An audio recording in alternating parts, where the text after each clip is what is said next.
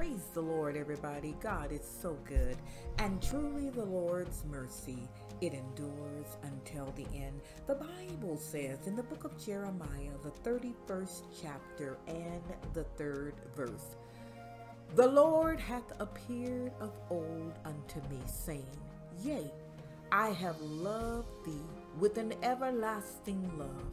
Therefore, with loving kindness have I drawn thee." I came to let you know tonight that's good news. We serve a God that did not give us what we deserved. When we were dead in our trespasses, when we were dead in our sins, when we were out there, most of us in the world, doing whatever we wanted to do, God could have judged us right then. God could have allowed us to die in our sin. But this God that we serve, the God of Abraham, the God of Isaac, and the God of Jacob, He decided to draw us back, hallelujah, with His loving kindness. And how did He show how much He loved us? The Bible says in John 3:16, "For God so loved the world that He gave His only begotten Son, that whosoever would believe in Him should not perish, but have everlasting life." This is the God that we serve. Yes, He could wipe us out in anything else with a thought. Hallelujah. That's how powerful our God is. But He desires to love us.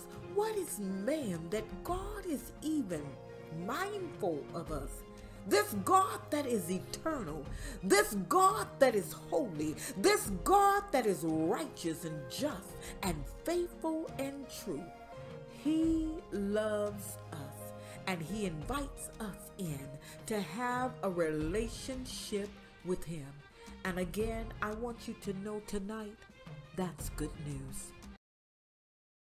I never want to close one of my videos without giving someone the opportunity to give their life to the Lord. You know, in the days and the hours and the time that we are living in now, it demands that you know who you are, who you belong to, and where you are going. And so I want to give you the opportunity to give your life to the Lord.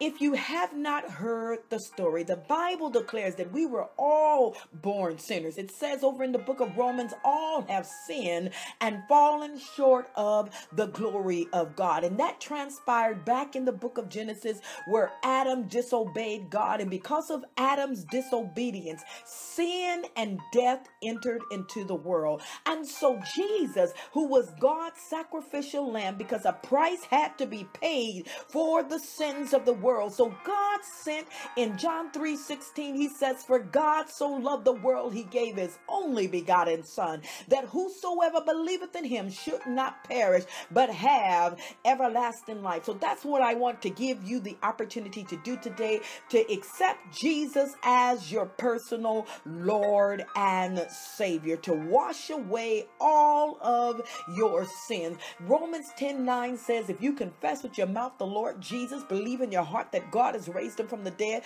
the Bible says you shall be saved." Romans 10:13 says, "If you call on the name of the Lord, He will save you." So just repeat this prayer after me. Also, if you have walked away from the Lord, come on back home. Just say, "Lord, I confess that I am a sinner.